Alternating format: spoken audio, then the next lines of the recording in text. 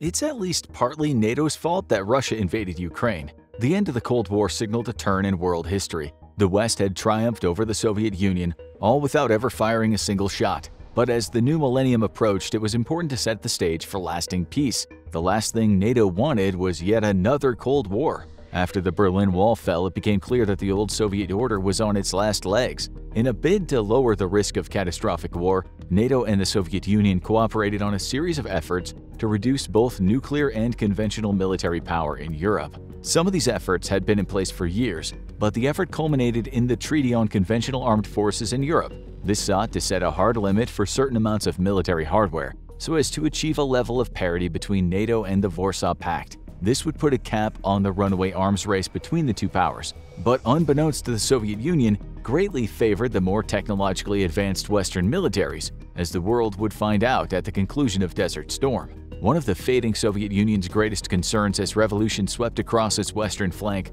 was that NATO would capitalize on the opportunity and expand closer to the Soviet Union's borders, something that the Soviets saw as completely unacceptable. The Soviet Union had good reason for wanting NATO to stay at arm's length. Twice in 2 world wars and many times in the centuries prior, the Soviet Union's territory was invaded by Western armies. Situated at the far end of the European plain, the approaches directly into the heart of Soviet territory were largely indefensible.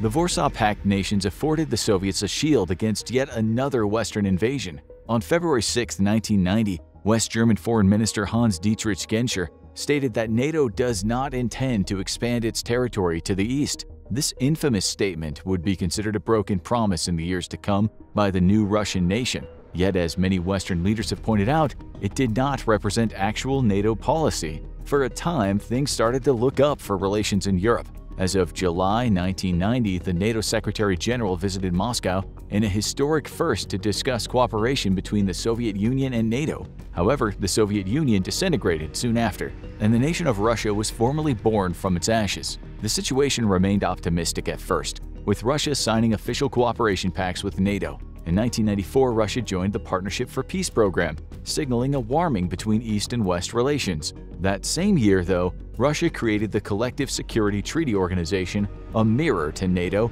and featuring such military and economic heavyweights as Belarus, Armenia, Kazakhstan, Kyrgyzstan, and Tajikistan. Russia was once more seeking a buffer between itself and NATO, but also to help consolidate some of the political power it lost when these former Soviet republics broke away. Despite this, though, relations between Russia and NATO continued to warm. Despite protests over the ever-expanding NATO membership to countries such as the Czech Republic and Hungary, whom Russia still considered within its own sphere of influence, however, these countries represented little threat to Russian defense, and relations became so cordial that we almost stepped into an alternate timeline altogether. The idea of Russia joining NATO itself is not as crazy as it seems. Indeed, as far back as 1990, Mikhail Gorbachev proposed to U.S. Secretary of State James Baker that the Soviet Union should join NATO. However, the situation was politically impossible, as well as logistically. NATO had a strict set of requirements for a nation to join, which included a great deal of basic human rights,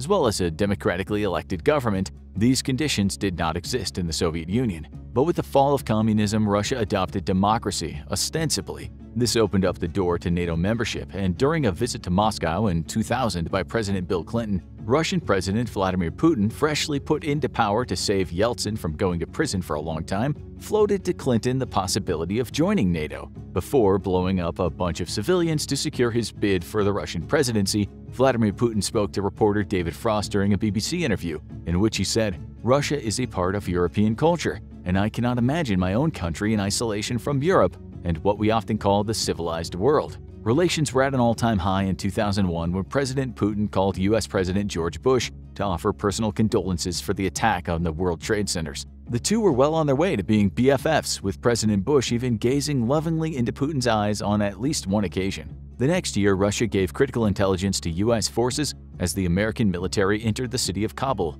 Putin was the West's new darling, and after an exhaustive 5 decades of Cold War, the West was more than ready to entertain the fantasy of Russia joining NATO.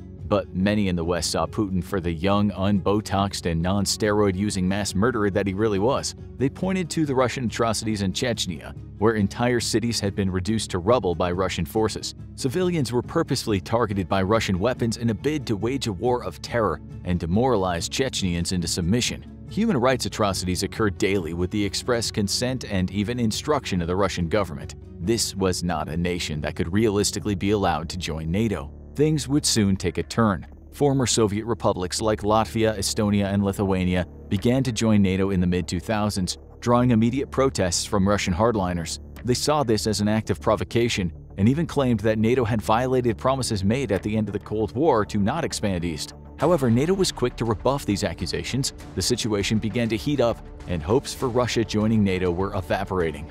The death of Anna Politkovskaya, a Russian journalist and human rights activist who had covered Russian war crimes in the Second Chechen War, drew immediate ire from the West. Politkovskaya had received numerous death threats and intimidation attempts while she reported on the war, even being arrested by the Russian military and subjected to a mock execution.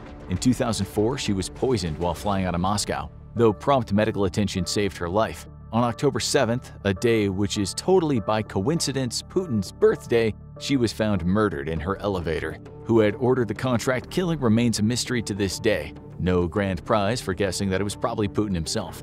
The incident opened the floodgates for revelations about the inner workings of Russia, where violence and intimidation against journalists, political dissidents, and those who challenged Putin's power were as common as they had been during the Soviet Union's days. Some wrote this off as Russophobia, though the truth would continue to leak out of the country due to even more high-profile assassinations and mysterious disappearances. Russia simply did not have the right values for NATO.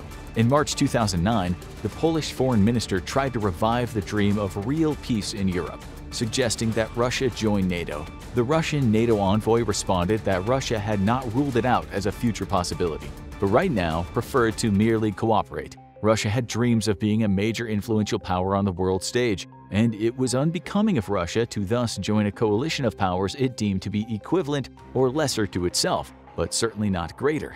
By the mid-2010s, the dream had disappeared entirely. Putin had turned his back on the West and denounced Western liberal values. Instead, he focused on Asia, and thus the great competition between NATO and Russia was reborn. For its part, NATO had expanded right to Russia's northern doorstep, and many former Soviet client states were now part of the Western alliance. Russia warned repeatedly that NATO better not dare expand any closer, with Ukraine especially in Russia's crosshairs. Russia worked hard to promote a pro-Russian government in Ukraine, but by 2016, Ukrainians, tired of being manipulated by Russia, rose up and overthrew their pro-Russian president when he rejected a proposal that would bring Ukraine into the EU fold. Instead, he'd agreed to a different treaty which would bring Ukraine far more in line with Russia. The Ukrainian people exploded into a frenzy of revolutionary spirit, and within days, Ukraine's government was brought to its knees. Ukraine enshrined into its constitution measures that guaranteed the nation would be put on a path toward membership in both the European Union and NATO, and pro-Western leaders began the necessary measures to reform the country to qualify for NATO membership. But the nation was also at war, with Russia having invaded and seized Crimea, and now fueling a war in breakaway eastern regions. This did not deter Ukraine from wishing to join NATO, and Russia warned that if the nation joined it, it would mean war. Despite this, NATO refused to throw out the possibility of Ukraine joining, and even directly sent personnel to train Ukrainian troops while providing low levels of military aid. In a very real way, Russia's invasion of Ukraine is at least partly NATO's fault. It was the inevitable conclusion to Ukraine's increasing desire for membership in the Western institutions, while it created distance between itself and Russia. This was a real hard red line for Russia that every NATO member was aware of, and yet the organization did nothing to preclude Ukraine joining and thus lowering tensions. Putin would go on to use this as justification to blame the West for his invasion. However, NATO is an alliance of the willing, which champions the values of liberal democracies. Therefore, while NATO could have assured Russia that Ukraine wouldn't join NATO, that would run in direct contrast to its values of self-determination for each nation.